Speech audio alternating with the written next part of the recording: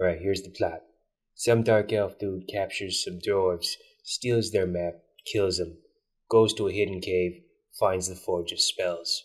You go, you kill him. Okay, but why? Don't worry about why, just go kill him. No, really, why? I'm gonna need a reason.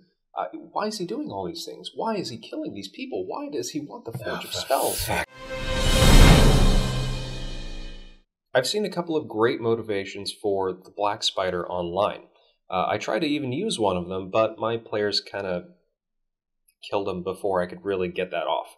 The first big one that I really liked is that the Black Spider is a Drider, and he's trying to get back to his normal form by using the Forge of Spells.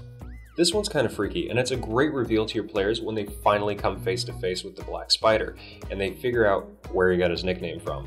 Now, Driders are outcasts from Drow society, having failed any number of tests from their goddess Lolth. It makes sense that the Black Spider would want to get his appearance back and come back into Drow society. So he's starting here, and he's trying his darndest to remove basically what is a curse. As written, Driders can only be returned to their normal form with a wish spell. This is definitely not something that you're going to see during your Lost Mine of Phandelver campaign, unless you let it run on for about 15 more levels. But it's your game, you can run it however you want, and personally I think the Black Spider is going to fail in his endeavor here, even if the players don't end up stopping him. As written, the Forge of Spells is actually broken.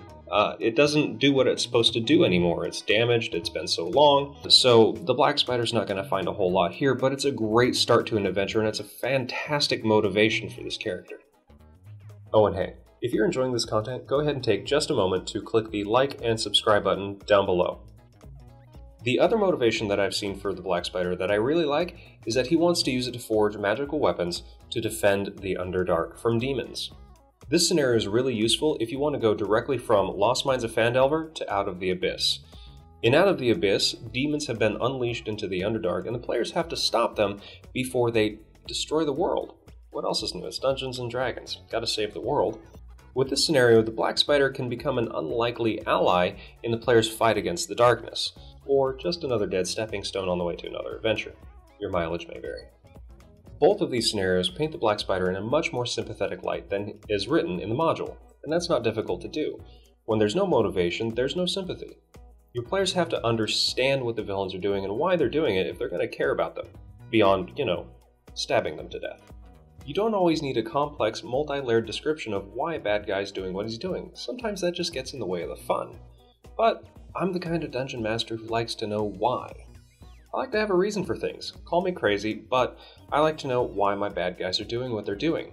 It helps me inform what they might do next, where they might go, how they're going to react to the players foiling their plans, and best of all, it can lead into further adventures down the line.